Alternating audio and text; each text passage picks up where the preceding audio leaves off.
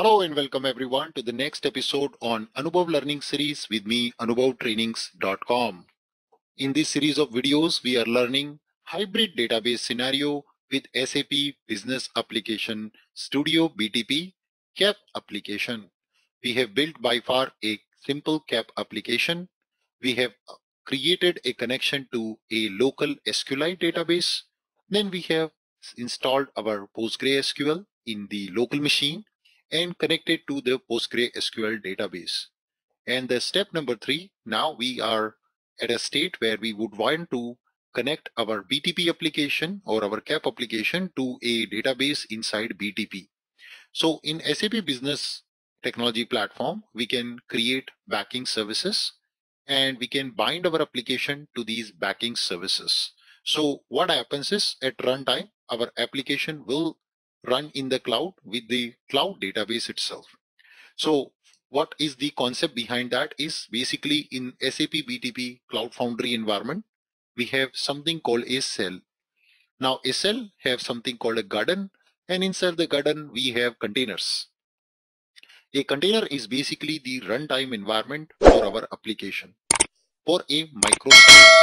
Now let's say you would want to build an application and one of the container required Node.js runtime. So SAP BTP cell will start a Node.js container in which our application of Node.js is going to execute. And this application would now need a database. So in BTP itself, we have something called, let's say, PostgreSQL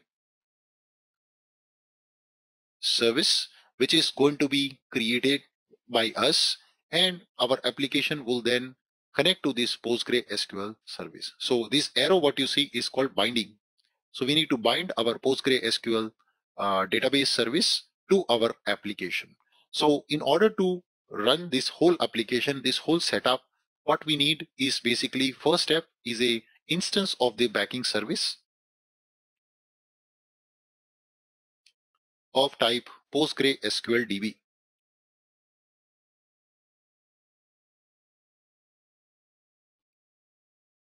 This is the step number 1. And once it is created, we need to create a service key for this instance which is created so that we can access this PostgreSQL service instance to talk to our database. The third step is we need to perform the binding. We need to bind our application so that it can run with the PostgreSQL database. These are the 3 steps you need to carry out as a developer. Now, there are 2 aspects when we do the binding. One is the design time, where you are building the application in your local computer using VS Code. So currently we were using a local database in our local machine, and we connected to our local database. So that is during design time. So we would want to connect our application which a developer is building in the VS Code tool. So here you are a developer and you're building this app. You would want to remotely connect to this PostgreSQL database service so that you can test your app locally. And once testing is done, ultimately you will deploy your app at runtime where this application is going to run in Cloud Foundry environment inside a container and bind it with the PostgreSQL database. So that is the runtime part. So I will be showing in current episode how to create a Postgre service instance, how to create a service key to connect to it, and how to do binding at design time so that as a developer you can bind to PostgreSQL service instance your CAP application which is running on BAS or VS Code tool. The steps for doing these things in the BAS tool is also same. Now in the next episode then I will show you how do you make sure that when you deploy your application it will automatically find the backing service instance and get connected to it when your application is running as a cloud application. Yes. So this is the next step we will see in the next video, but current video focus on this particular step. So let us get started in the live system and experience our entire system or our entire application running with remote PostgreSQL database. Lot of boring math later. So now I have logged in to my VS Code environment. This is where we have our application which we are building. kindly check the description of the video to also find the source code of this application, so that you can download that and you will also be able to utilize the same in your company system or for your reference and development. So first of all, we need to log into our BTP account. I'll also show you my BTP account. I'm using the BTP trial account right now. So this is our SAP BTP account, which I have it here up and running. And in this BTP account, if I go to my instances and subscriptions, I will not see right now any PostgreSQL service. Yeah. So you can create the PostgreSQL database service here by clicking on create button and choosing the service name. And you see service name is PostgreSQL-DB. And then you can choose the plan, which is the trial plan in the BTP trial account, and you can give the instance name.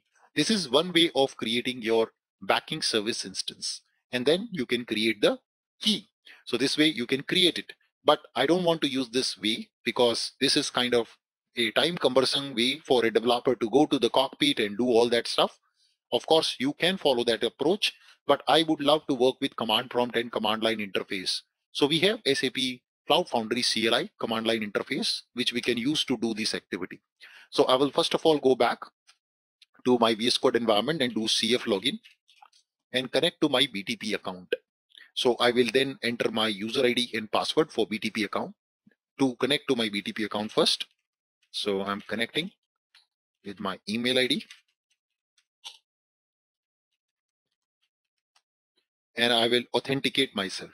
Okay, I need to correct password and that's it. Now we have connected to the dev space, which means the instance of the backing service will be created inside the dev space itself. And you can see all the list of Cloud Foundry commands by doing cf-help. You will find the list of all the commands which the Cloud Foundry CLI offers. Yes, you can also say cf space help-a for all the list of commands. So the most important one here is to now create a service instance. You see, create service. Let's do that. So cf create service. I will be also putting these commands in the description of this video, so it will be easy for you to do so. That service instance name is service instance will be for the PostgreSQL database. So PostgreSQL DB, and the plan which I will be using is the trial plan, and name of my instance will be Anubhav SQL. I press enter. Now it is going to create a PostgreSQL database service backing service instance in my BTP account. You can see the instance creation is in progress. So we can just go CF services to find the status if it is created or not, or we can also check the status by the service name. So we can say CF service and Anubhav SQL. That's my instance name of my backing service, which is going to run in the cloud. So it is now contacting and getting the detail. And you can see service is not currently shared and showing the status of this service. The create is in progress. So we need to just wait for a few more minutes until the service instance gets created. You can in the meanwhile also manually go back to your account, refresh the page and check the status if a service Anubhav SQL is getting created or not in the BTP account. So let's see that. Yes, you can see it is getting created. 2,000 years later. Okay, so the service instance have been created now. And our next step will be to create a service key. So you go to the BTP cockpit, you can see the instance is ready. Anubhav SQL, there you go. And right now we don't have any service key. So next step is to create a service key. Once again, you can use it from the cockpit to create a service key directly, or you can go back to, as usual, the command prompt and call the command for Cloud Foundry to create service key. So Cloud Foundry create service key. What's my service instance name? It's Anubhav SQL. And let me create a anu-sk service key. So that will be the name of my service key. And it hardly takes few seconds to do that. And once you come back and switch over and refresh your BTP cockpit, you are going to see your instance over there on the UI in a second. And there you go. You can see the service key. And if you view the service key, you get the credentials for connecting to database. Now, in order to connect the database from the local computer, from here, you can directly copy the service key from here, copy JSON, and paste it into VS Code inside your project. But we don't like to do anything manual. We would like to go with everything automated. So that's where the binding comes into picture. And as I told you, the third step will be binding. And right now this will be a design time binding, because a developer is building an application in VS Code in their local machine. And in order to connect to the service instance, which is remote service instance, you need to then do the binding. And I will also show you what the binding does behind the scene. So it will be creating a special file over here. The file name will start from dot. Yeah, dot indicates hidden file. Yeah, so it will create a similar to the CDS-RC JSON, a CDS file will get created, which will contain that exact service key which I was showing you. So let me do that. CDS bind to my service instance name Anubhav SQL colon my service key Anu SK. Enter. And now it's CDS engine is contacting the BTP, and it's pulling the service key from there, and it is going to do the binding. And in few seconds you will see the file get created here, which will then store this service key. It will never be committed to the Git, because that's a sensitive data. And you see CDS-RC private JSON got created. Remote connection, RC stands for remote connection file, and it has got now a profile called hybrid. Yes, and that contains my binding with the Cloud Foundry database using this service key. And that's pretty cool. And next step will be to run. And you can see also it is telling you to start your CAP application running with the remote database with this profile. So you could do this. You say CDS watch -- profile, and I can say hybrid. And that's it. Congratulations. The system is going to now connect to the remote database in SAP BTP.